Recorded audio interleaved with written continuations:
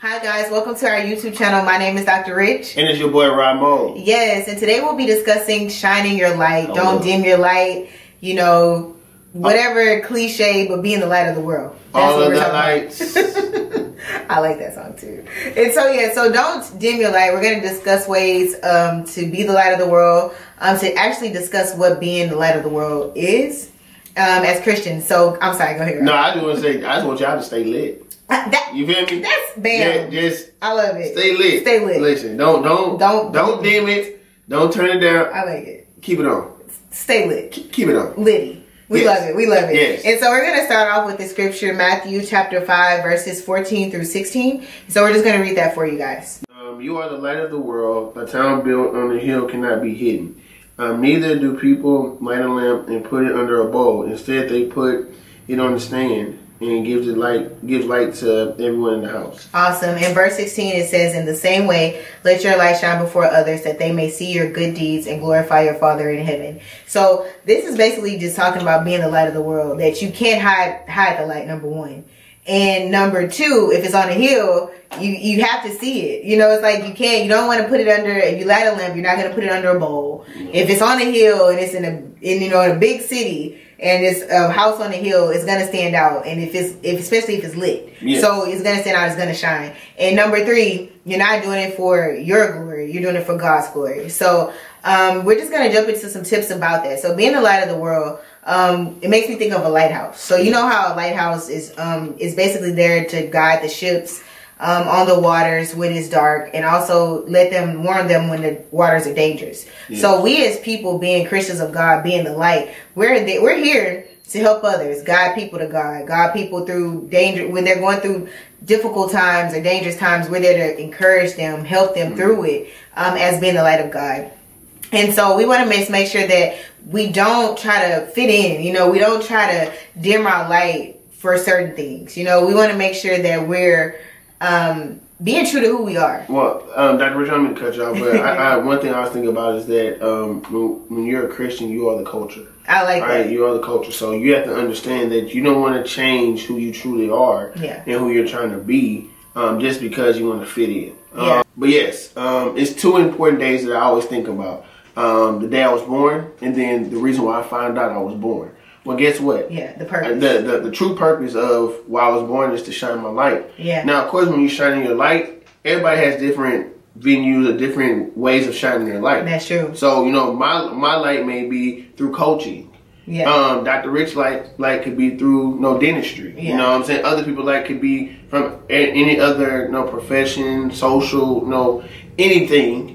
Social media, it could be celebrities, it could be anything. Just anything. It could be your light every day. Yeah. Being a good neighbor. That's it. Hey, will you be my neighbor? But that could be your light. And in the midst of you showing your light or letting your light shine, you have to make sure that you're always doing it for God. Yeah. And not doing it for personal gain. Oh yeah, or you're for attention, for money. You know, really think back in, because I love that scripture in Matthew chapter 5. It's saying that, you know, it's for God's glory. And I think sometimes in life we can get caught up in what we want, you know, and so many times even being the light, because it can be exhausting sometimes if you're continuously trying to do the right thing, do good. And it can just be hard sometimes because we're human and we're imperfect and we have emotions and we have days where I don't feel like being the light. I don't feel like being the salt today. I just feel like being me. I'm chilling. Right? I'm just going to sprinkle dark. No, we can't sprinkle darkness. But, you know, basically, you know, we have those days where we feel like that. And that's when we have to realize that it's not about us.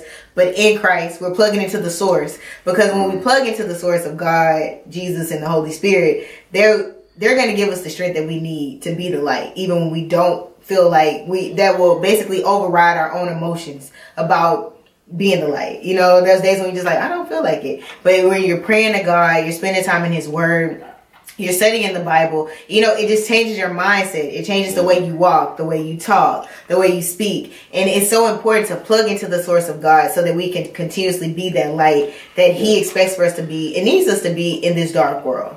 Well, another thing I think about is allowing your light to shine. You know, that's the biggest thing. So I'm gonna What's the definition? I was gonna read a little definition. So shine, to give off or reflect light. I love it. Now I want for those that's listening. And reflect. That's a That's a sermon. That's a sermon right there. You're welcome. You're welcome. You're welcome. But I want you to think about this when you're talking about the shine.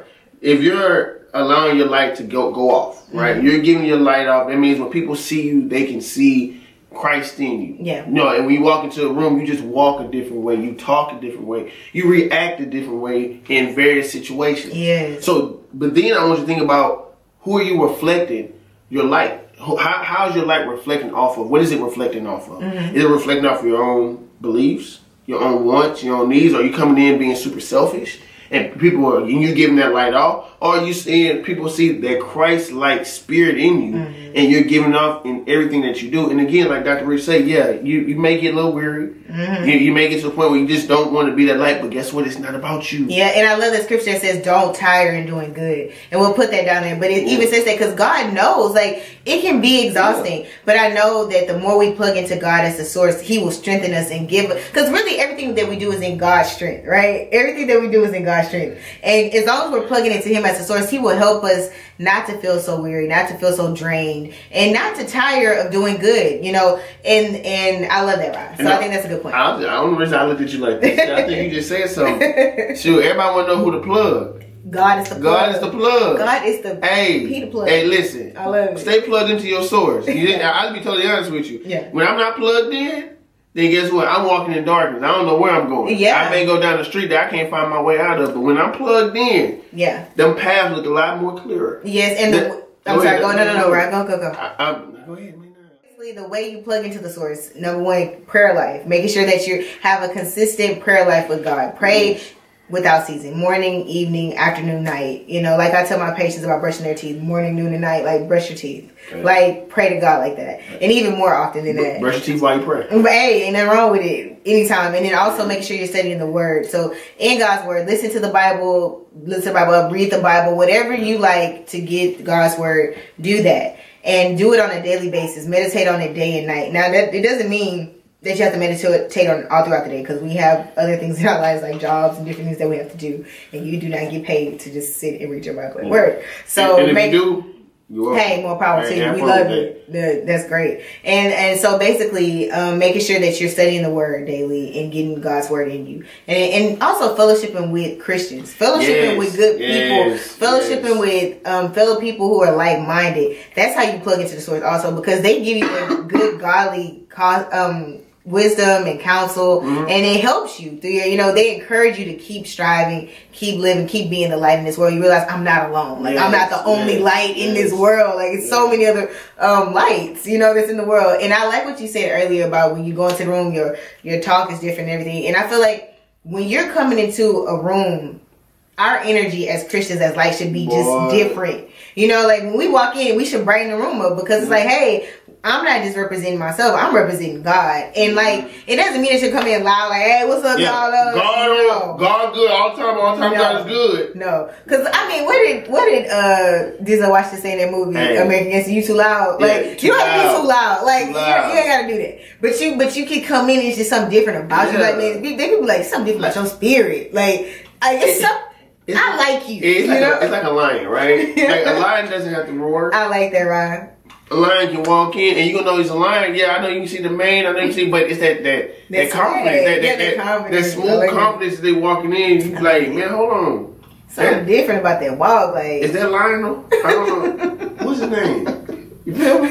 So, and that's what you gotta think about when you walking in somewhere. And I'm not saying it's not about just, you know, how you walk in. No, it's not. But it's your spirit. That's it. It's your heart. It's about you knowing who you're representing. Yeah. And you know who you're here to hopefully show others about or tell others about. Yeah. And when you do that, people can't help but say, you know what, can I get a little bit of that? Yeah. Can I just get a pinch? And like they said, they'll see your good works and want to glorify God in heaven. Like, they want to know more about it. And it doesn't mean that you're just automatically going there like, I gotta do this, so I can represent God. No, it's just who you are. You know, just being you, whether it's listening to people, being patient with people. Like Ramos said earlier about the way you react in certain situations. Sometimes people do stuff just to see how, she says she's a Christian, or he says she's a Christian. Let's see what they're going to do about this. And they'll come over and Mr. Ron spill a drink on you, man. You be like, really? Now you're going to be like, no, you didn't. Just spill the drink on me. Or you just be like, oh, you know what? It's okay. Let me go to the bathroom. Let me grab some napkins and towels and walk away. Like, I'm not about to get involved with this foolishness. Like, maybe it was supposed to spill on me today. Let me go get it cleaned up. You know, like, or if you step on your J's. Hey, Ramos. Yeah, that's right there. Like, I ain't, that's a technical foul. And where I'm from, I say, well, hold on. You only get 3. You got 2 wrong. But how would you react? Are you gonna react like God wants you to react, where he's up in heaven, like, man, I'm proud of you. You did it right. Or are you gonna react and he be like, my child. He be like, man, I'm gonna have to give him another chance. Hey. They didn't pass that test, but I'm gonna give him another one. So we want to make sure that we're pleasing God. Yeah, you know, want him to be like, depart from me.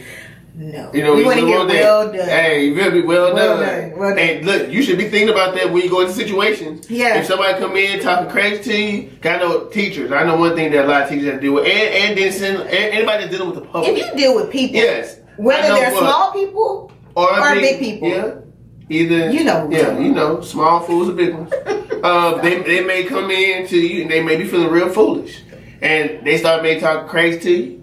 And you know what you gotta do? You may say a little silent prayer, and you gotta think about it. Depart. What's up? Oh, well done. Oh, well done. Now you gonna be well done. If I gonna have to say something, I have to apologize. Yeah, that's it. I like that one. Like, you know, like Lord, if I have to go back and be like, I'm sorry, my bad. I made a mistake. My emotions got the business. No, we want to make sure we represent God. Like Ramos said on some videos, we need that bracelet back. WWJD. What would Jesus do? So just look down. You be like, what would Jesus do? And no, he will not duck you, but I know he got angry. He would not clap back. Hey, feel me? He ain't gonna go in there flipping no tables. Don't be there talking about, man, listen, God ain't here, so he don't know. He knows. He's watching. Yeah. So make sure we're passing. Hey, listen. Well done. not depart from me. Yeah, so I like that right. Well done, not depart from me. That's it. Also things that we can do to represent the light, whether we already said encouraging people, but you can write small notes. If you know someone's in need, you can help them in that way, or give them your time. Just being generous. It's just different. Basically, being a light is about like Jesus was our ultimate example about being a light in this world. When he was here, it was about serving God and serving others. You know, that's the main thing. Like when you're serving others, looking out, not like Ramos said earlier, not being selfish, but looking out for other people's needs, or even just being a listening ear. Like I listen to a lot of people at my job every day. Like just listen. I mean, don't say not one word. Just listen. Or just like, oh, okay, yeah. Or if they ask my opinion, I may say something. Or you know, if they don't, I just sit there listen. Like sometimes just being a listening ear to that person, or being that you. And then right, you said something else about dealing with teachers. Well, I'm just saying, like when you dealing, when you dealing with public, with the public, you know what I'm saying. Like I know teachers, y'all know, you know, you deal with them kids, and sometimes them kids come in there with a whole bunch of devil in them at 7:30 in the morning, and you looking at them like, listen, I just woke up. I'm just here to hopefully spread joy and knowledge in your head, and you all in my head doing the most. So can you sit your little self down so we can learn today? Okay, you still got a little demon in you. Your name Damon? Well, no, and I think that's it right there. You have to understand that regardless of who you come in contact with, that your purpose is always to shine your light. And wherever you are, it's always about God. It has to be about God. So that's the biggest thing about shining your light. I love that, right? And I was wondering when you said something else about. One thing I always think about also, Dr. Rich, would be about when you're with others that may not shine your light on a consistent basis. I may not have your same beliefs. Yes. You know, that happens a lot in schools and college, even in the workplace. You know, it happens when you're around other people who may not share your beliefs, and you kind of want to cower back and hide a little bit. Or you want to relate so much to them that you start doing what they do. You don't want to stick out. Yeah, so that's it. I'm going to blend in. You like, man, hold on, let me go and say a little curse. Curse. No. Let me gossip. Let me, well, it's not really gossiping because we just talking. No, it's gossiping. And what you're going to do when you do that, you're dimming your light. You're putting that bowl over your light. Over the lamp. And you don't want that. You don't want that because at the end of the day, those people that you're around, your goal is to hopefully influence them to be better. Not them influencing you. You know, especially because if you have the truth, like we have the truth, we know the truth, we know God. And it may not happen like the next day. It may not happen in a few weeks. It may not even happen in a couple of months or years. But sometimes those people come back to you like, man, you had a positive impact on my life. Like you were the reason why I started like reading my Bible. Or you know, you just never know what your light, like Robert Moses was saying, like if you're around darkness, and like whether it's around people that are just hateful, confusion, chaos. In this world, it's so much darkness, from people to situations to wherever we go, whether it's the grocery store, the store, things can just, restaurants or just in businesses, things just happen. But where God put us there to be that light for him, to reflect his light to others. So making sure that you're not cowering back because of fear of standing out. You know, don't be afraid to stand out. Don't be, man, God created you to be different. He created all of us to be different, and you have to own it, man. I'm a big believer in owning who you are. Like, if you can't nobody be a better you than you. Like, own it. And like, especially when God is on your side, like, you just don't know what your, you know, what you being the light that God created you to be will have on somebody else being their light. You know, like, we're all connected. So I think that's so important. No, you're right. You know what? Own it. Have your swag up. Only thing I'm thinking about is the Goofy movie. Stand out.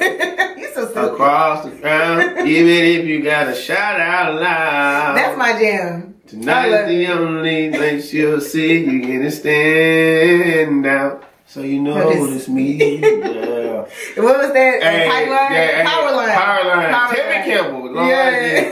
What? That was a good little movie. It was. But Max was trying to stand out. He was trying to stand out. Roxanne, talk to me, baby.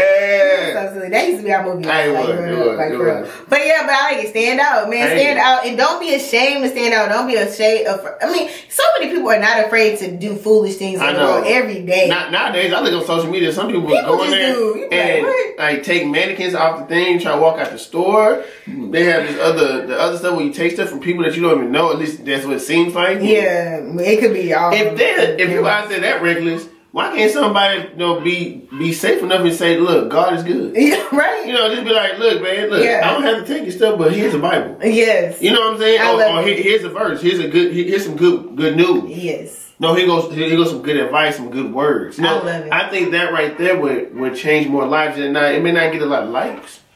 I'll be real with you. You may not get a lot of followers, but guess what? Guess what's happening? Him upstairs. Yeah. Him upstairs. He's so silly. Yeah. And so I love that, Rod. That's a good thing. So hopefully, okay, so I think those were some good points about, we discussed about shining your light. So we're just going to give you a few scriptures to help encourage you on this journey to continue to shine your light for Christ and be the people that God created us to be. So the first one will be Ephesians chapter 2, verse 10. And it says, "For we are God's handiwork, created in Christ Jesus to do good works, which God prepared in advance for us to do." So I love that scripture because it's saying how God already prepared these things for us to do. So we're all interconnected, like we said before. So, you know, part of us doing, like, living out my purpose, Ramo's living out his purpose, it may inspire someone else to live out their purpose. And what God needs for us to do is be that light to encourage others, reflecting light and leading others back to him. Keep the cycle going. I love it. The next verse is Mark 12:30-31.